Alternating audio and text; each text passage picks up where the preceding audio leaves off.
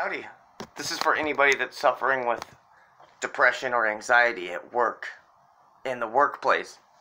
Maybe having trouble and problems shaking off some old addictions, shaking off alcohol or pills or some kind of medication maybe.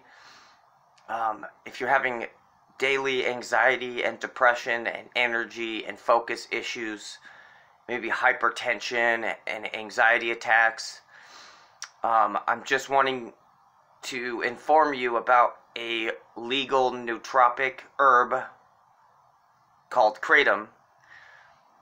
And there are different strains for different symptoms.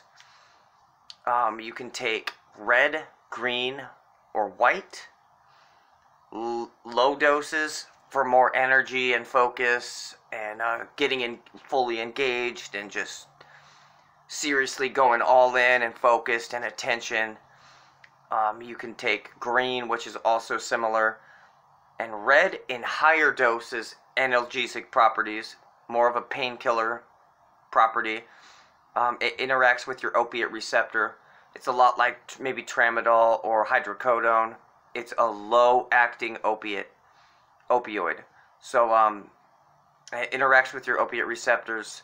It's not as intense and crazy as codeine and all these other crazy pills that doctors are putting people on.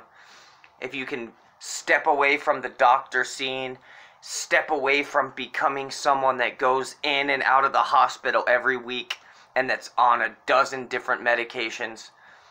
If you don't want that in your future, then take control, take responsibility for your life, eat better, get active, and maybe maintenance with Kratom. Kratom can help you grow and build, and maintenance, you know. Take it for a week or a month and just kind of get everything down, get everything normalized, and build yourself a nice, strong, solid, new foundation. Like I said, it's just like it's an opioid. It's not going to take you out and make you nod off. It's not going to make you tired, you know, unless you take high doses and you're trying to calm down and relax. Way better than drinking alcohol. No